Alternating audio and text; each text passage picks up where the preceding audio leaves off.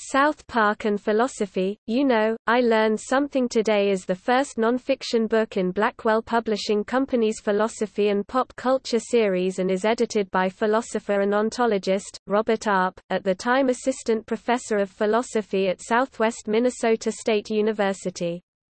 The series itself is edited by William Irwin, who is a professor of philosophy at King's College, Pennsylvania in Wilkes-Barre, Pennsylvania. The book utilizes the 5 classic branches of Western philosophy, namely, metaphysics, epistemology, ethics, political philosophy, and logic, in order to analyze episodes of South Park as well as place the show in a context of current popular culture.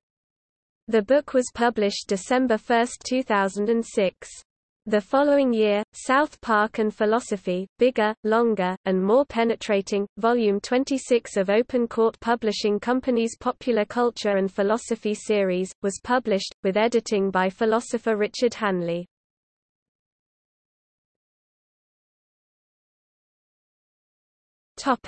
Synopsis. The book includes contributions from 22 academics in the field of philosophy.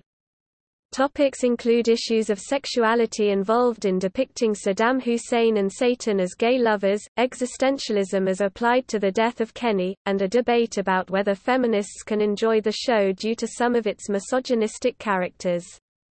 The contributors to the work utilize philosophical concepts derived from Plato, Aristotle, Freud, and Sartre and place them in a South Park context. The book's contributors all attempted to analyze the philosophical and cultural aspects of South Park in the work. One of the authors, David Kersel, wrote about the controversial episode dealing with Scientology, entitled, "Trapped in the Closet."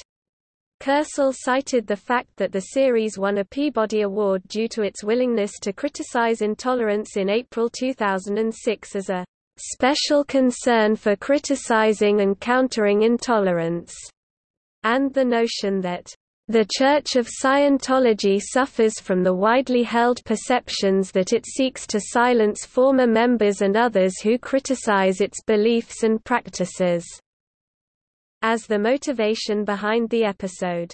Kersel analyzed Comedy Central's reaction to the episode itself, in a section of his book entitled, 2005–2006, Comedy Central Caves.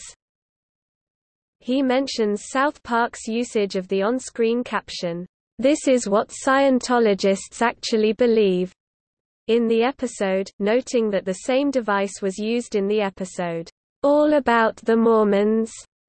In referencing this similar use of the on-screen caption device, Kersel seemed to point to an inconsistency in the behavior of Comedy Central relative to the episode.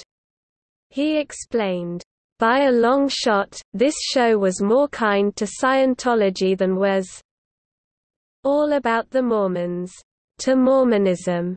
He noted Comedy Central had suggested it would not rebroadcast the episode for the second time, though it later announced on July 12, 2006 that it would.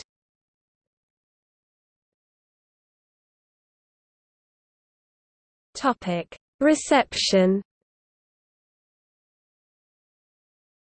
A review in the Boston Herald called the work an indispensable collection of thought-provoking essays. The book was featured on the Book Show radio program on the Australian Broadcasting Corporation. Host Lynn Mitchell wrote that most of the contributors to the book succeeded in teaching philosophy to the reader while discussing the various South Park episodes. However, Mitchell also commented that she was annoyed by a pretend interview by the editor with the creators of South Park, which she felt was made up in a kind of South Park pastiche. A review in Publishers Weekly stated that, "Some of the writer's attempts at lowbrow humor can be embarrassingly off-mark," but also noted that pop philosophy devotees and South Park fans with a philosophical bent will enjoy the book.